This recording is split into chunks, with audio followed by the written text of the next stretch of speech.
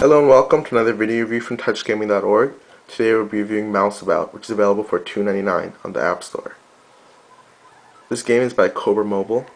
It's a very simplistic game, but it's also very nice. It has very great presentation, as you can see here. All these menus and little screens here look very nice, very professional. And even this loading bar looks very unique. It has these little cheese icons for the mouse, since it's a Mouseabout game. For starters, the menu is very nice. There's a little animation in the background where those little fruits are falling down. And there's also nice and vibrant colors, as well as a very clean menu system. There's a couple menu items: play game, options, high scores, player select, help, and more games, as well as exit. We'll go to options first. You can adjust the music volume. Personally, I like the music a lot. It sounds very catchy, so I like it on 10. You can also adjust the sound effects volume, and you can also learn more about Mouseabout. There's also high scores. The game by default populates the high scores with Sacha, which is the name of the cat that tries to eat your mouse. There's also the player select. You can have up to 6 different profiles to store high scores in, so your friends can add high scores to your local high score menu as well. There's also the help area, which explains to you how to play the game. This is also presented the first time you start the game up on a profile. It's a very nice little help session. Pretty much explains how to play the game, because it is very simple, but it's also very nicely presented. There's nice little pictures in some of the places. It's on a piece of cheese, which looks nice. It also explains all the different fruit types and their points. You can see here, there's lots of different types of fruit as well, as well as these special ones, such as eclairs, shells, and star biscuit. So we'll start the game now. There are no set levels, so the backgrounds change as the level changes. It's like a randomated engine in which you start in a random area. I think they might progress by the background, although the food places are different every time. What you try to do is you try to move the mouse to eat the food without falling off the map. When the mouse touches a food item, then it'll stop in its place. So if you try to move out of the area, such as like this, then your mouse will be eaten by the cat, and you'll lose a life, as you can see here. You can also pause the game during it and change options as well, which is quite useful. This tells you your score down here, and this is the timer bar, which shows you how much time you have left to complete it. Originally it's a full green bar, but now there's a little bit of red since we've been playing for a while. Like I said, controls are very simple. You just click and drag, and then your mouse will move. You can continue doing that as well. It works out nicely, and like I said, the interface is very nice. It looks great. When you eat the items, the food pops up and turns transparent. There's little stars when you beat the level. The score goes up as numbers, and the mouse looks nice as it moves. It's nicely animated. It is a very simple game. You can see here, you just eat these items, but it's a lot of fun because there's a lot of replay value, since the mouse will change over and over again, since it'll randomize the locations of the food. So you'll always be trying to figure out how to beat the levels. The backgrounds do change as you get further. Like you can see here, it's progressed outside the kitchen.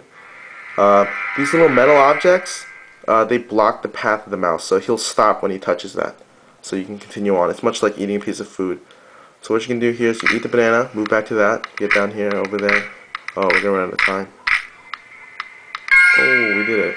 Well done. And what really surprised me about this game is that the graphics are very clean, and the interface is spectacular. It's like a fully featured game. It's not just like some little individual person's game. It's very nice. There's a nice feel to it, and the controls are spectacular. I really love how it looks, and the music is great as well. The sound effects are nice, high quality. I think we made a mistake there, but anyways, actually, maybe not. There we go. This is the only type of game mode, but that's fine because the levels will randomize the location of the fruits every time you start up, and you'll have a lot of fun trying to get better high scores as you progress. You'll also learn how to play the game better. What's difficult is that you have to manage your time, since you want to figure out how to do it without messing up.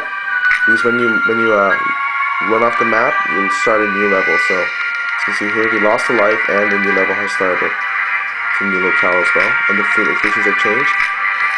We messed up again. Oh, this is the golden donut, which is a special food item with extra points. Turn off again. Let's see here. Oops. Oh well. You can notice when you retain the points you made from the level you lose on, so try to get as many as you can before you just forfeit. The gameplay is very simplistic, but it's still a lot of fun. See here. So we'll go back to the main menu. The game continues on like this. You just eat this fruit as much as you can. As you progress, there's better food which give you more points, harder levels, more of these metal pieces to use. But I'm not that good, so we'll just end the game here. Actually, there's one more life, so we'll just try it again. Here we go. Oh, we got that one.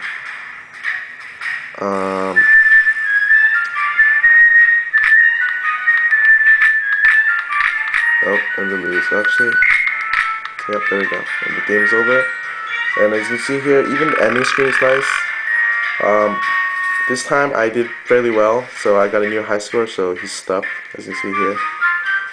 If you lose without getting a high score, you'll see a nice little animation where the cat shows up and the mouse is dead and he flies to heaven. It's very nice. High score menu is clean. It highlights your score that you just made.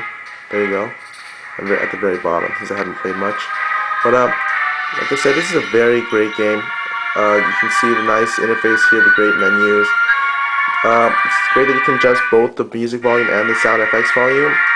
And this game is very great for $2.99. You'll have a lot of fun playing this because it has a great replayability factor.